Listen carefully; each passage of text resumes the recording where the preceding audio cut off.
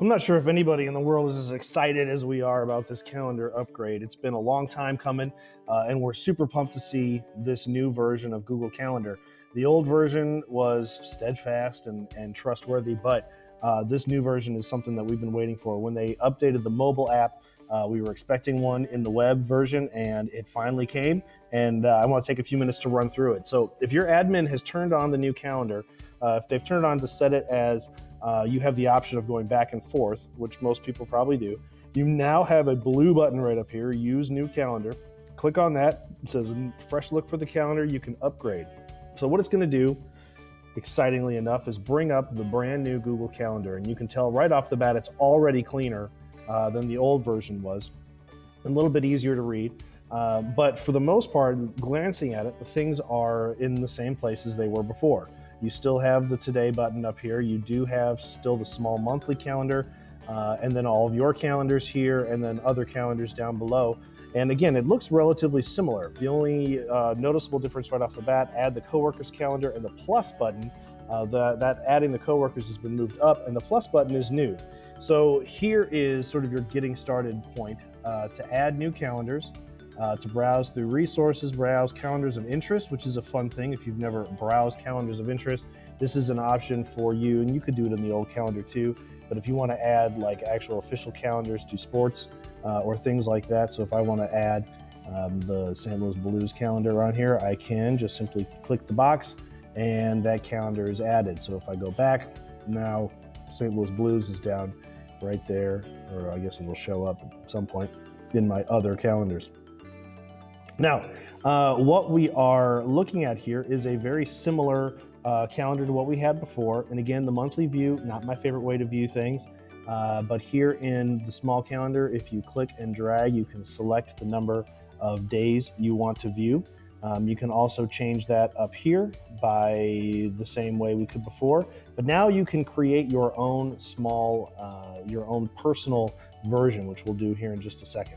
Two ways to create events, just by kind of looking at it here. You can double click in the white space and it brings up a new event. Here you can add the title. You can again, so we call this test event. Again, tell it to be all day, give it times.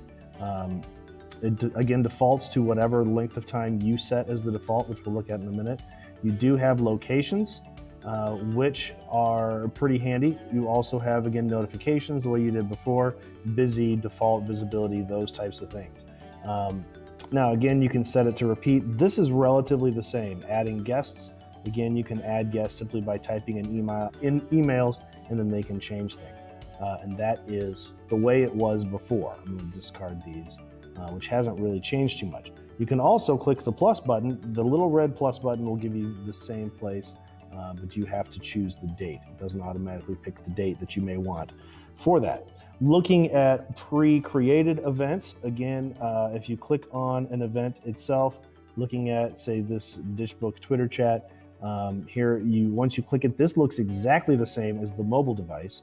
So in order to edit or change things, you have to edit that event by clicking on the pencil. Now, here in our district, we sign up for computer labs at the high school by having one shared Google Calendar. So when I turn that calendar on, now I have to double click. I cannot click on it once and change and add my name here. This is specifically to our district. But if you double click, again, it brings you right to, and I can add my name here to the list. Okay, and then when I hit save, again, it's going to ask me, do I want to change this event, this and following events, all events? Default is to this event, and that's it, and hit OK. So again, that's specific to our district. When you're changing your calendars, again, you can turn them on or off. There's my St. Louis Blues by doing the same way you did before. Simply check or uncheck. And it's a little less confusing now because when you put your cursor over it, they stay unchecked. And before, that color would pop up. So that threw people off sometimes. And again, to change the color of the calendar, go over here to the right to the three dots. You can, again, display just this calendar. You can hide it simply here, which is really a handy thing. Before, it took quite a bit to hide calendars. And then you have settings, which we'll get into in a second. But I'm going to change this color because this is not a St. Louis Blues color, and that blue is much more bluesy. So again, those are pretty standard the way they were before. Getting into the settings now, this is where things have really changed. Before, to change each calendar settings, you had to click on the little dots and then go into settings. And then once you were in that settings, you could only adjust the settings for that particular calendar. Now, however, you can get to all of these calendars and change the settings from one location, which is a dramatic improvement from the way it was before. Before we get to the general, or before we get to the specific calendar settings, let's take a look at the general settings. And again, this is all in one place. If you remember the old calendar, there was like 5 different settings locations for everything, and it was really kind of confusing. But now we can kind of scroll through and look at the general settings this way. Again, the default duration, you can set these to be 30-minute events, 15-minute events, however you want to do it. You can, again, set up the way guests can invite others, automatically invite or add invitations, showing the weekends. Those are pretty standard. This is the custom view that I really liked before too, or that's kind of new. I really like looking at it in 2 weeks at a time. Some people like 1 week, some people like a day. You can set your own custom view, and then whatever you had it on last will be where it starts off the next time. So that again is pretty handy. Adding alternate calendars. Again, do you want them to add from Gmail? Scheduling, you now have the option to schedule and tell people when they are inviting you to do something outside of your working hours. And so if you turn off Saturday and Sunday, people will get a notification if they try to schedule you a time with you during those hours off, and you say, hey, I don't work on weekends. Again, that's something new. And also the mobile setup, again, you can connect to your phone, though you don't necessarily need it, but you can connect that way. If you have the app on your phone, it works just the same. They'll still work that way.